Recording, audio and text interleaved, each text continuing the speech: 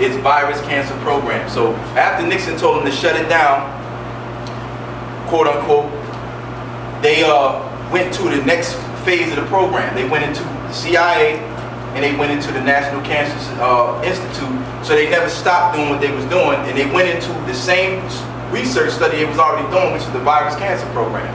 Next one. So even though for the unsuspecting people, this looked like, oh, America stopped and they're participating in, you know, the greenhouse, you know, being what's the term for that? You know, when everybody want to go biodegradable and green. You know, they want to go green and they want to be, you know, earth friendly and all that kind of stuff. That's what the hippies and all that felt like they had accomplishment here. Nothing happened. Just went into other programs that was more covert than this one. NCI at Frederick Cancer Research Center, old 4D tricks. You see that word tricks in here, I just had to make that a point. Funded and supervised some of the sciences, university, and contracting corporations which was previously used in biowarfare research programs. So all they did was switch the name, and they went to the same funding of the same scientists, universities, and contract corporations, which when you see Merck, Pfizer, and all of those other people that we be naming, Eli Lilly, these are the people who getting them contracts. Lighten Bionetics, former Bionetics researcher of 1966 to 1968 was named prime contractor. Now what's interesting about this stuff is that whenever a company do something it's not supposed to do, instead of the government goes and slap them on the wrist, charge them an inexpensive amount of money considering what they're making, they change the name and they can do it again. Under the war on cancer in 1971, the same year, AIDS was allegedly created under a mandate from the World Health Organization, the WHO, and the NAIC viral program, which is the same thing we read up here. And what they did was collected potential cancer-causing viruses and grew them in large amounts. Now, if somebody told you up here, stop doing it, and you go under another program and start growing it in large amounts and then distributed them, thousands of animals were infected in the experiments, and the aerosol distribution of cancer-causing viruses was studied. This is the origin of chemtrails.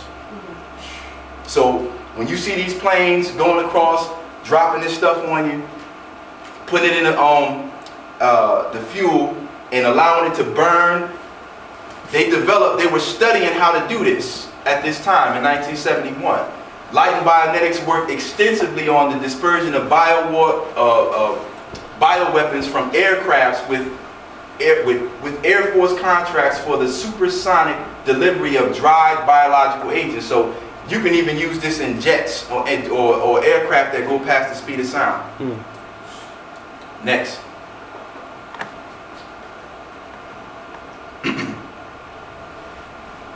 June 1977, it's supposed to be 5 years, I got 5 years, sorry about that.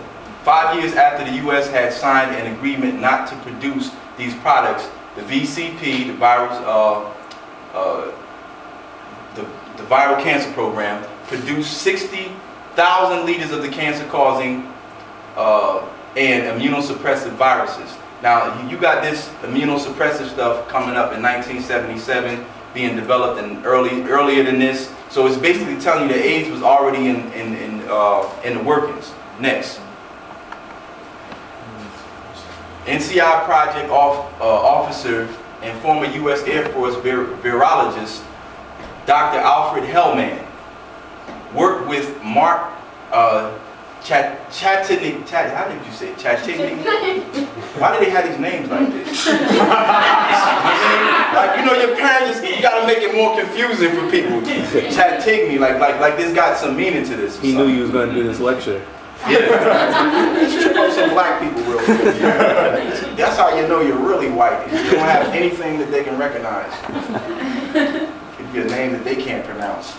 A research worker at the Naval Bioscience Lab and a member of the NAIC Biohazards Work Group from the same place, the Naval Bioscience Lab.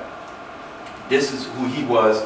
This guy was connected to the NCI, the National Cancer Institute as well as the U.S. Air Force virologist program. And this guy was connected to this naval-based bioscience lab, as well as being an NCI member. Hellman also oversaw, I messed this up. Hellman also oversaw in 1971 a $100,000 study on the physical and biological characteristics of viral aerosols, which is basically what I told you before. This is the chemtrail type thing.